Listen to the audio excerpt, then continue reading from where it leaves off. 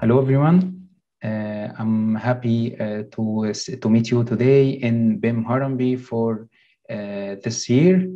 I hope in the next few minutes we can share some exciting information about BIM and how it can help in developing smart cities and smart communities. My name is Hesham Gaafar. I'm leading the AEC Architecture, Engineering, Construction Solutions in Quality Standards for Information Technology, or QSIT.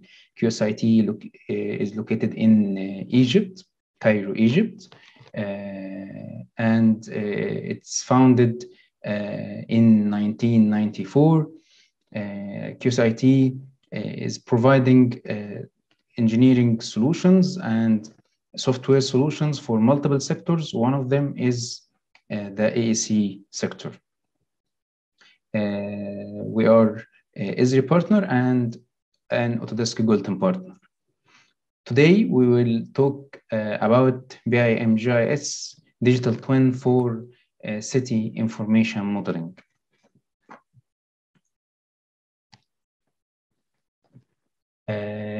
Our today's agenda is how digital twin started. So we will take a look for the history of the digital twin. What is the challenge, or what are the challenges that our industry faces nowadays that led us to think about developing the digital twin solution. Then we will move to the details of the digital twin solution and its components or its tiers that will help in building a digital twin system. Then we will talk about the digital twin technology enablers. What are the technologies that can make us able to develop a digital twin?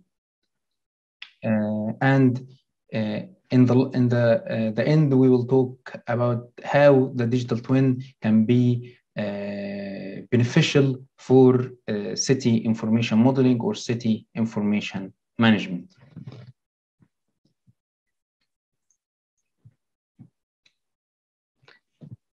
As an AEC professional, you may have heard about the digital twin in recent years, and I wondered, is this a way of saying BIM, or is it another name for the building information modeling?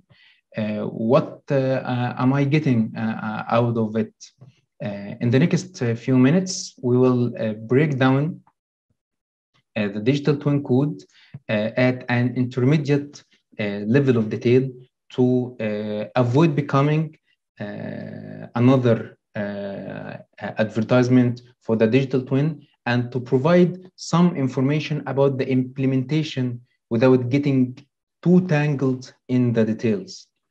We will try to keep it intermediate level, not so detailed, not so high level. Actually, the first one that we know who mentioned the digital twin concept was David Glenner's. David Glenner's book that was released in 1991. Its name was Mirror Worlds, or this long name, which is The Day Software Puts the Universe in a Shoebox, How It Will Happen and What It Will Mean. This book described the concept of digital twins. On another hand, Michael Greaves of Florida Institute of Technology is widely acknowledged as the inventor of the digital twin concept in manufacturing, in both industry and academic publications. And when we mention that, I might create some ambiguity, as there is no currently no connection to the AEC industry. To understand why the digital twin has gained the popularity among AEC professionals, we must first define the current industry challenges that prompted its development.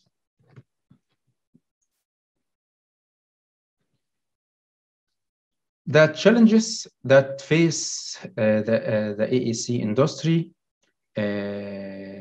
is the first one is there is a massive amount of data to be managed, like drawings, equipment information, inspection, workforce data, workers data, and moreover, another thing that facility managers require a mechanism to keep an eye on complicated constructions to function properly. Facility managers need a system or a way to manage their complex structures in an efficient and a simple way.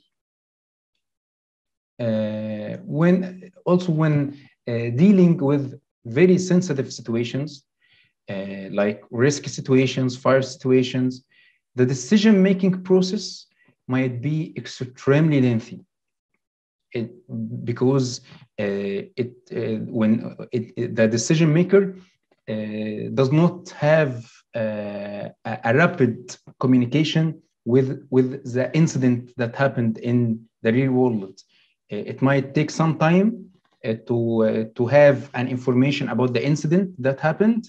Then the information might be not accurate, so it might take some time to long time to take a suitable decision to avoid or to control the damage.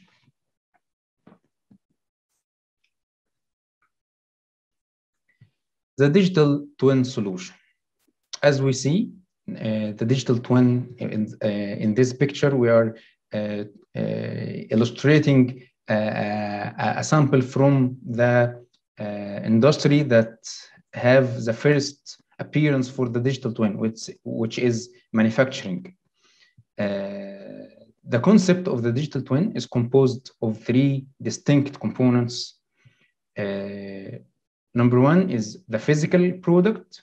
Two, the digital or virtual product, which is a 3D model that represent the actual entity or the physical product.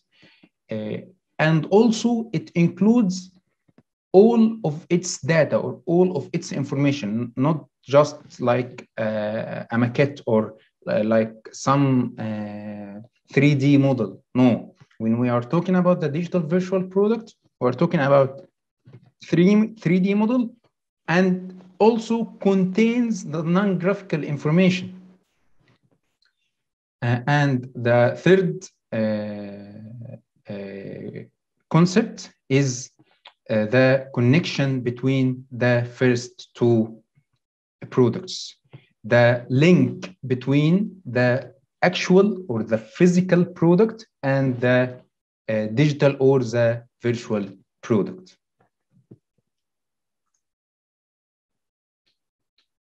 The maintenance of power generation equipment, such as turbines, jet engines, and locomotives, is an example of how digital twins are used to optimizing machines.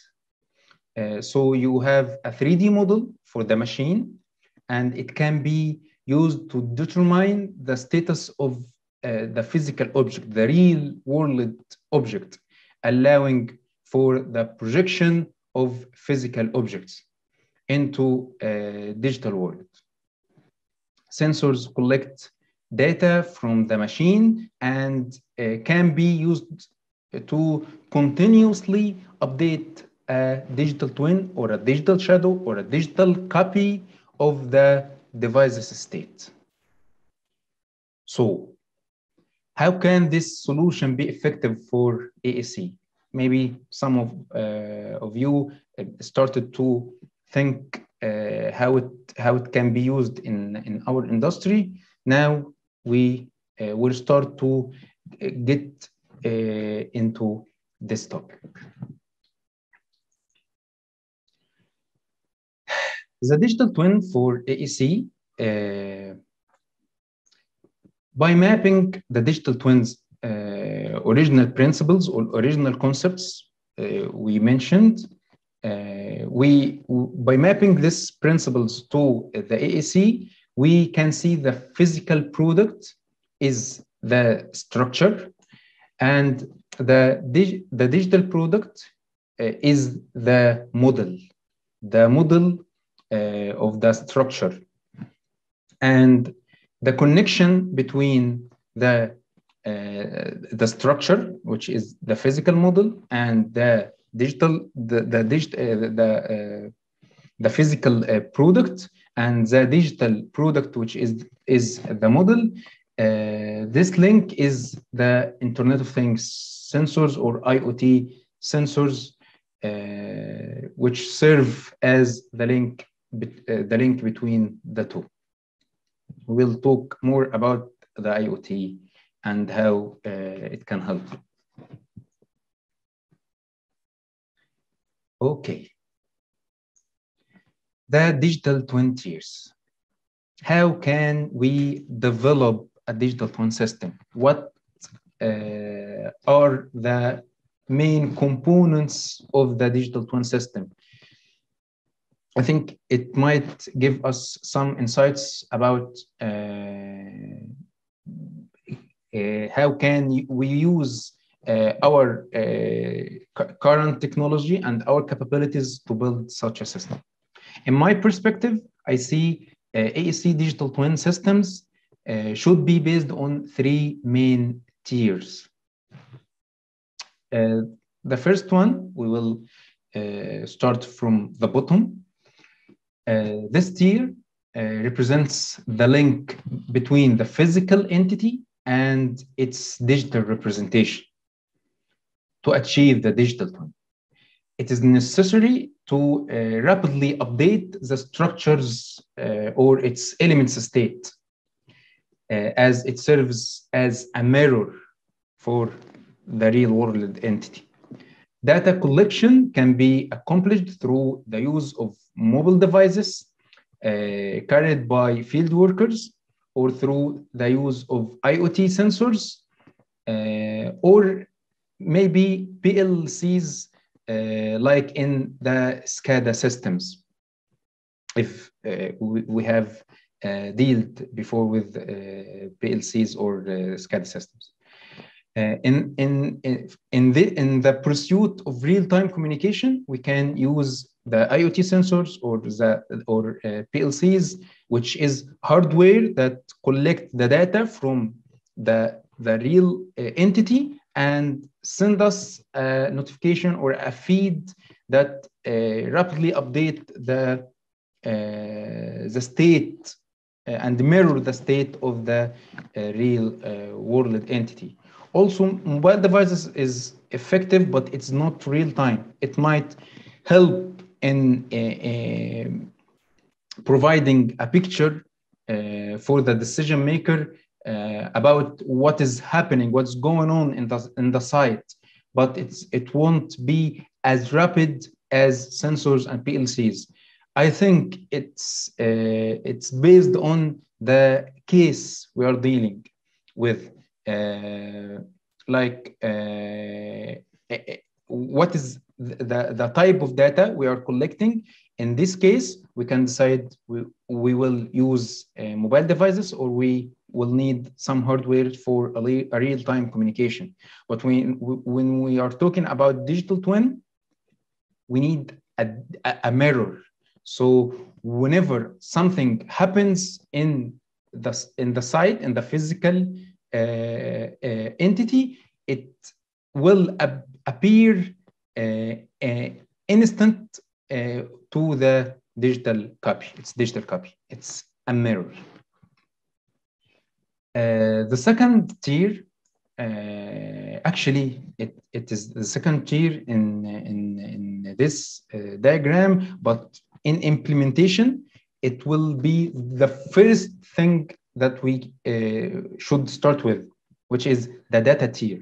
The data tier, in general, when we think of data tiers, the first thing that comes to mind is the traditional tabular data. Due to the unique characteristics of our industry, we are obliged to use visualized models to simulate the relations between the elements. So it's not just RDBMS or relational database management systems. It's just a tabular data or some tables that is related to each other. No, we need a digital representation, a graphical representation for the model, because the nature of our industry, especially nature of our industry. So BIM and GIS connect models to their associated data. They create the graphical visualization, and they have or include the data that is behind this graphical information. So the model have its shape like the real world entity, and also have the non-graphical data. This results in a context-aware model in which each element contains its associated data. We were going to elaborate more in the next section when we talk about the technology, the digital twin technology enablers, or the digital twin enablers. Then we can now move to the data processing tier. As we all know, garbage in, garbage out applies to any information system. If we have a non-accurate input, we will have a non-reasonable output. This is what we mean about the famous quote of garbage in, garbage out. Accurate data enables the provision of meaningful KPIs and insights. So in the data processing tier, or the data manipulation tier, or the data using tier, we may have some dashboard or some screen that provide some KPIs and the insights to know what's going on in the real world entity. Of course, it will be updated using the data acquisition tier and the IoT sensors. The data can be used for a variety of different types of analysis that can be applied to the data to utilize it more, including cost analysis, environmental analysis, and spatial analysis. Additionally, the data can be used as input for machine learning algorithms that can be used for a variety of purposes, such as predictive maintenance.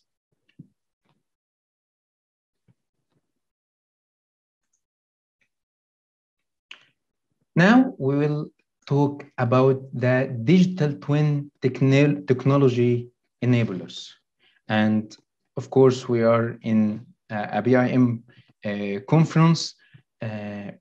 That we should talk in the first is the BIM technology and the BIM process that is the foundation or a main component or a main technology enabler for the digital twin systems. The BIM, or the building information modeling, creates a three-dimensional model of all structure elements, whether superstructure or infrastructure. BIM models includes or incorporate time, cost, and the elements relationship to its surroundings.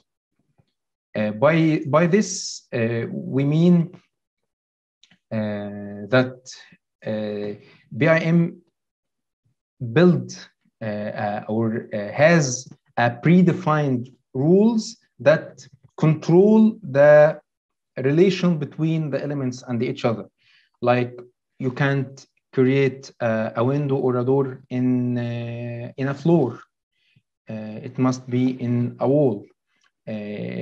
In some models, when you move the floor and it is joined or connected with the wall, you will see that the wall is moving with the floor.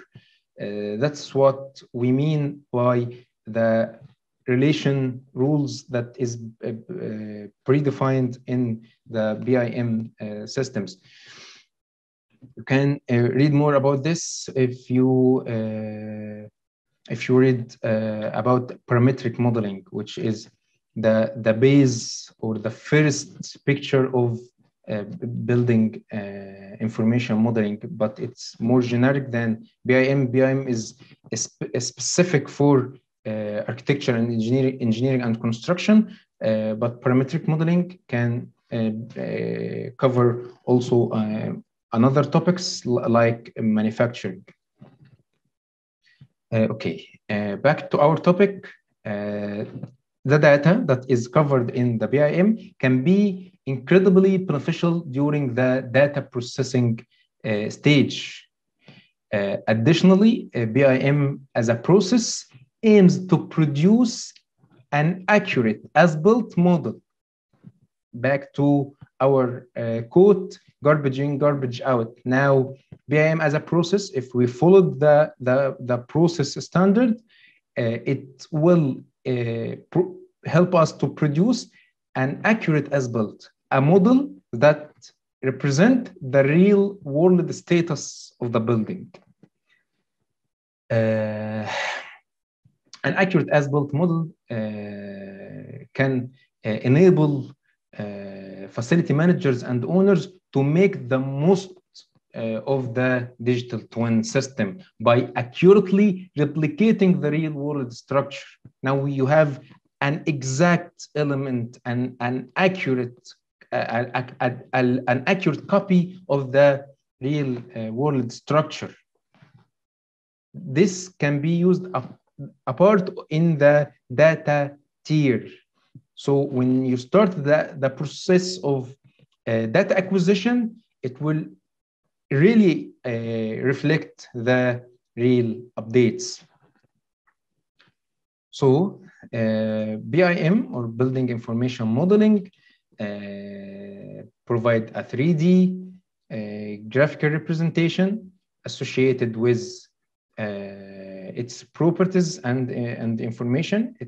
Of course, it is for superstructure, infrastructure. It is associated with the non-graphical data. So beside the strong 3D visualization capabilities of BIM, it has the capability to do time simulation, cost estimation, which can be considered as a type of data processing or data analysis, and of course clash detection, and this comes from the predefined rules we mentioned. The second technology enabler is GIS. GIS, or Geospatial Information System, or Geographic Information System, enhances the solution spatial intelligence. GIS digital maps represent actual world features in their precise geographic locations. Each feature is associated with a database record containing all of its associated data, allowing the user to define data entry rules.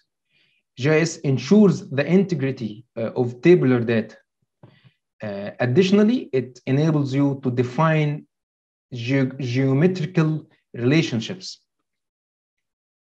Like we have mentioned in BIM, but BIM or BIM focuses on the AEC, but GIS can be used in multiple industries. So here we do not have a predefined rules. The rules is made by the user or the modeler. So GIS enables us to define the geometrical relationships between elements regardless of their connectivity rules. If we are talking about pipeline networks or topology rules like two buildings cannot intersect. It's non-logical. So you decide as a modeler or a model creator or a map creator, you decide which rules you want to be applied on the model.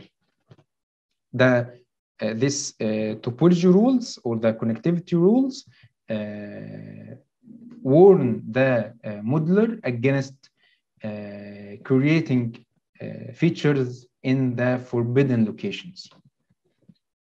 So GIS is a layer-based view that is focusing on reflecting the real-world entities, but in an image of or a copy of contains of layers. Each layer contains a number of features that have a common properties, like a layer for parcels, a layer for streets, a layer for elevation, and other things. Each feature or each element in the map represents or associated with a record in the database. So every layer is visualizing the data and the features in its accurate geographic locations, and each feature has a record in the table that contains all its information. So GIS provide accurate locations, tabular data integrity. Like you can create a combo box to enforce the data entry, not to enter a wrong value, or like you can define a certain range between two numbers. Connectivity rules, like every pipeline needs to have a sink and a source.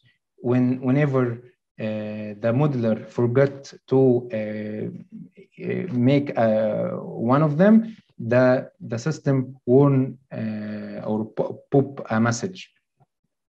And topology rules, like we mentioned, two buildings cannot intersect or cannot overlay, two buildings cannot overlay, two streets cannot intersect, and so on.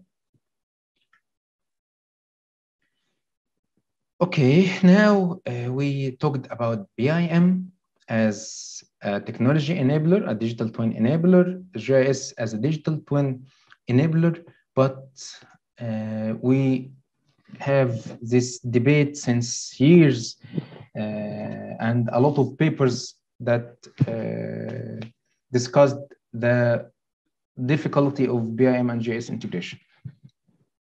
Now it's possible, and it already been used in multiple projects. BIM and GIS now are like a one data repository, are like one system. The BIM and GIS now connected. So the planning data that is created in the GIS system can be used as input to the design phase in the BIM environment, then it can, of course, we can move to the build or the construction phase. Then we can reflect what happened in the planning and the planning changes to have an accurate as-built model in the BIM, of course, and also it will be saved back to the GIS system to be ready for the operation and the maintenance process. So it's an end-to-end solution, starting from planning and ending in operation. The requirement for GIS and BIM integration came as a result of the initiative to make the most innovative infrastructure design and construction approach possible when it comes to creating smart communities and smart cities. To accomplish this, geospatial companies must make decisions, plan, and do everything else much more intelligently than ever before. The most effective method of accomplishing this is by connecting and integrating GIS and BIM. Such integrated systems are the foundation of future evolution, are the foundation of the digital twinning. The evolution could include the most advanced infrastructure for smart cities. Here's a simple video that can give us insights about the BIM and GIS integration and how it really can be achieved with the new technology. Okay, so we all know that when it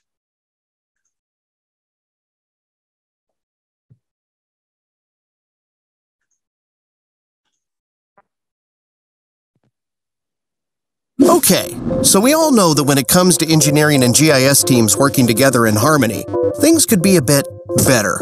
Even the simple task of giving and receiving data can be a challenge. For example, here's something that doesn't always happen, but certainly could happen to you as an engineer. You submit a request to get the GIS data you need. You get that data, but now you have to verify that you have the right data and that it covers the proper area of interest for your project. But if you realize you need more and different types of data, you have to start all over again. Then once you have the right data, you're relying on static information to assess impacts to design alternatives. And given how much time and effort it took just to get the right data in the first place, you hesitate to ask for anything else that could help you make better informed decisions. Meanwhile, teams have updated the GIS data with validated information from the field, and now there are discrepancies between the data you have and what's actually on the ground, resulting in the need for a new file to be sent to the team. Now, no one knows which file is the most current file, so you lose more time waiting to get the right file, or you and your project team might end up using inaccurate and out-of-date GIS data, leading to increased risk of errors during the design process. And then you're like, there has to be a better way! Well, there is. Together, Autodesk and Esri are working to integrate BIM and GIS processes, enabling a more seamless flow of data between engineering and GIS teams. Now, designers and engineers will have access to the latest, up-to-date data needed to make better informed and more accurate design decisions. Updates to GIS data from the field can be seamlessly incorporated into designs, saving precious time. And as GIS feature designs are changed, GIS records can be kept up to date more easily, enhancing productivity for all. Integrating BIM and GIS enables more connected workflows, allowing GIS and engineering teams to work better together to deliver more resilient and sustainable infrastructure. In other words, things are about to get a whole lot better.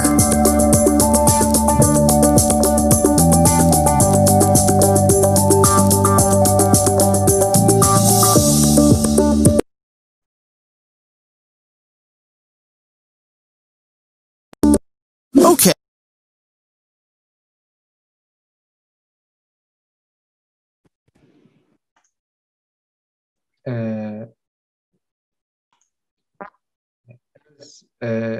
Is well known, BIM represents more than the BIM model.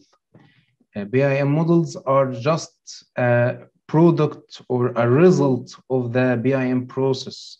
Additionally, GIS is not simply a dynamic map. GIS is capable of integrating with a variety of other systems. So the BIM and GIS integration, it's since forever, it's not something new, but it was on the process level, as we see in the video. BIM needs data from the GIS needs data from BIM to create a whole solution, but it was not connected enough. And digital twin is about connection and real-time connection. How can we create the digital twin for our industry? And the main two actors in our industry cannot connect with each other in an efficient way.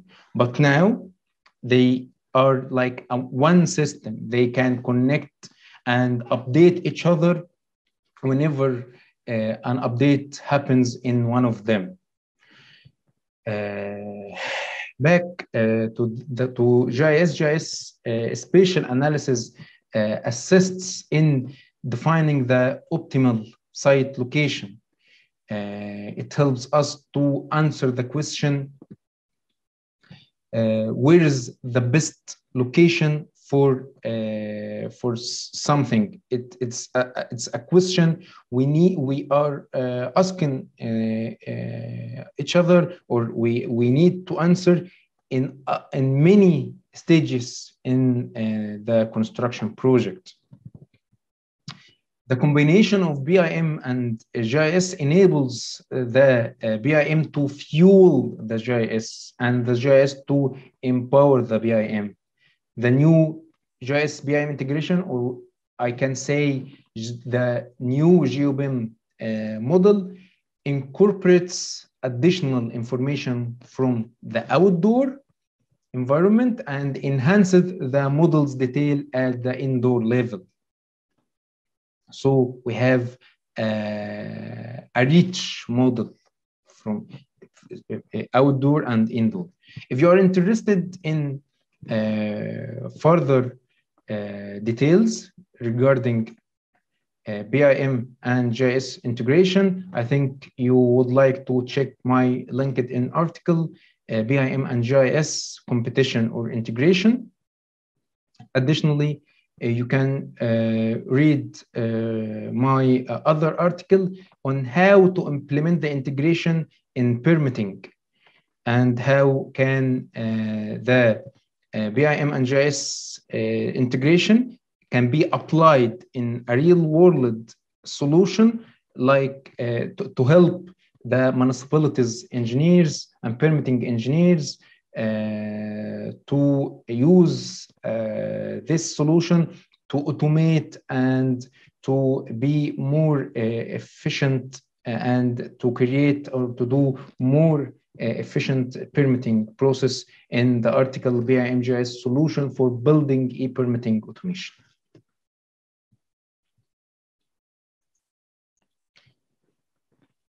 Now we have an accurate digital copy of the structure using BIM and GIS processes, and we need to link this to the physical entity.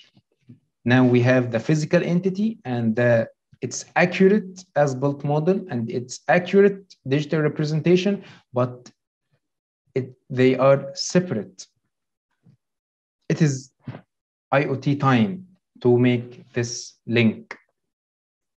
IoT, or Internet of Things, describes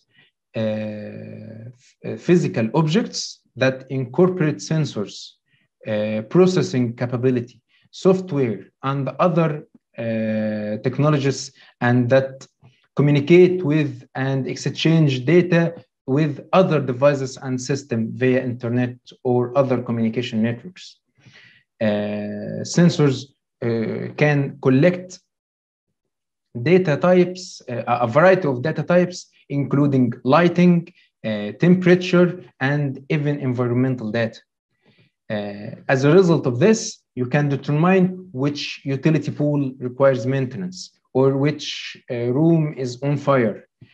Everything you can imagine is connected through the internet. So if you are talking in general, just to deliver the idea, if you are at work and your fridge has a sensor, it will send you an SMS telling you that you need to buy some milk because you don't have enough milk in the fridge. That can happen if we have IoT sensors. The sensors that give life for everything, because now we can communicate with it through the sensors and the internet.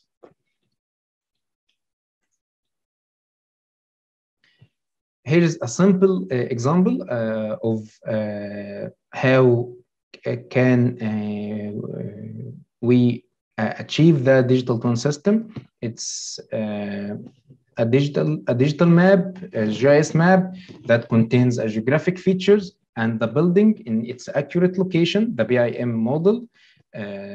We have a dashboard that contains a multiple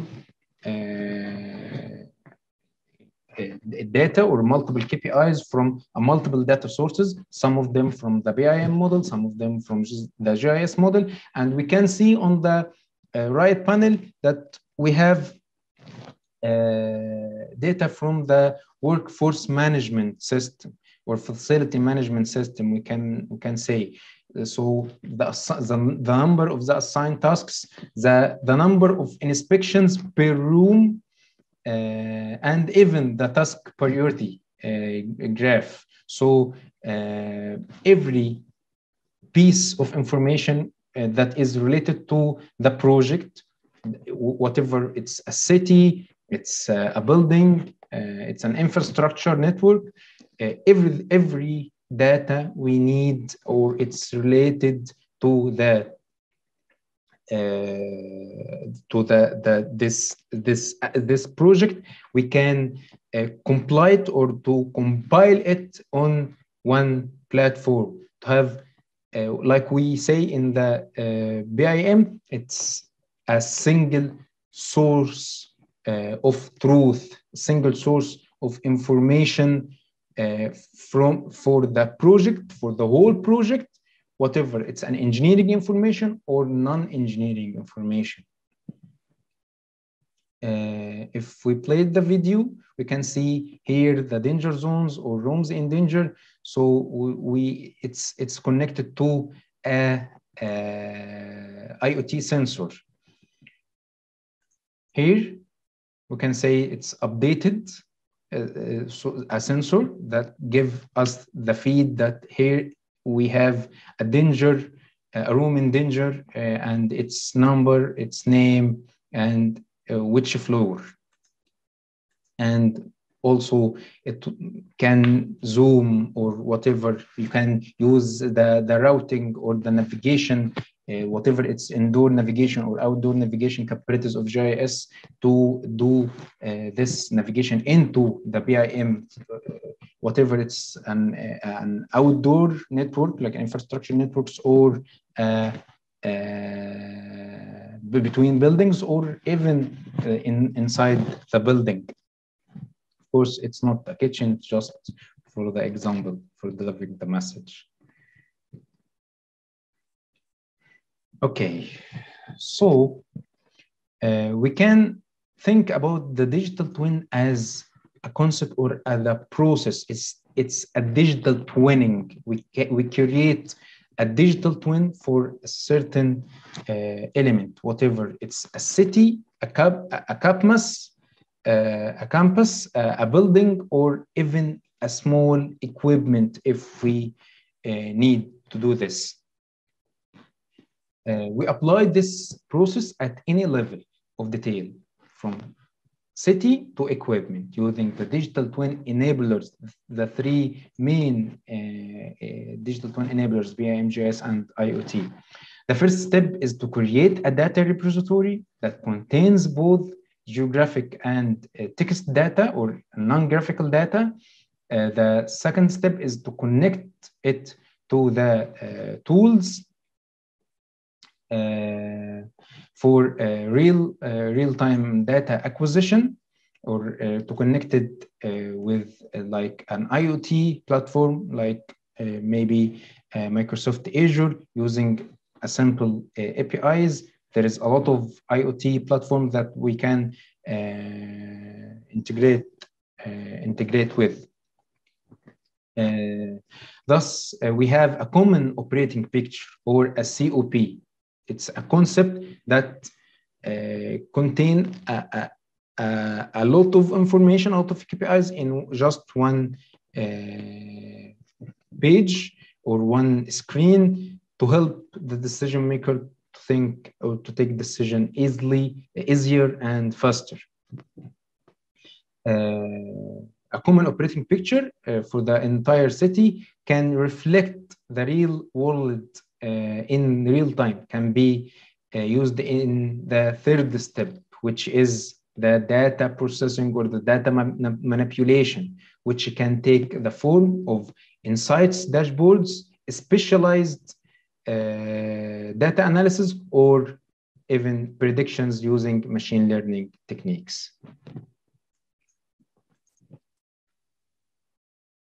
So here we have an example for the digital twin workflow, a certain incident that happened. So the sensor send us a feed about what happened. Of course, some of these situations cannot be in real time, but it can be covered using the mobile devices we mentioned. Then the field worker can start to move to the incident place to identify what happened, or even to take an action. After the inspection, we have enough information to make a work order, or to make a stronger action to fix or to handle what happened. And in the end, we need to have a report or an archived data to have the update of the site, to keep our digital twin or digital archive or digital copy updated. So now we have a digital copy of our city that is connected to its physical element, its real world element, starting from planning to design.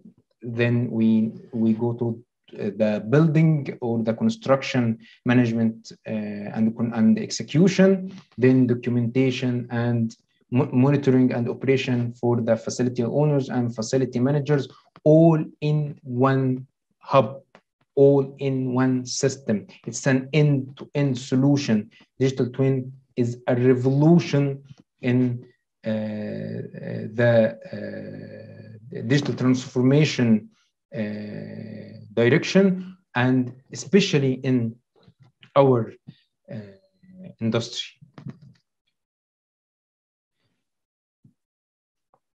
The digital twin exists in the here and now, not in the future. Having complete control over your asset can help saving time, effort, and money. Providing our systems with this level of accuracy can be extremely beneficial for the growth of the entire industry. The digital twin creates an infinite number of opportunities for all stakeholders in construction projects. So the digital twin we can consider it as a process. It's digital twinning for building, for an infrastructure, for landscape, contains all its data, whatever it's from ERP system or from workforce management system. We collect the data from mobile devices, from even security cameras, and of course the real-time data acquisition using the IoT sensors. And that's how we can achieve the concept of digital twin.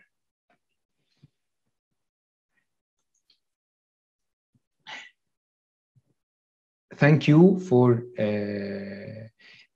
your patience and your listening to this lecture. I hope it was useful for you, and you found something interesting, and you started to believe that digital twin can be applied. It's not just a fancy word for BIM, or it's like a non-applicable solution that just for tech summits and conferences. It's applicable and it's doable, and the technology in the new technology, and of course in integration makes it's here and now. I hope we can use it soon in many projects, in more projects. And of course, if I will be happy to answer your questions if you have any. Thank you very much. I hope your physical entity is good and in peaceful status. Thank you so much.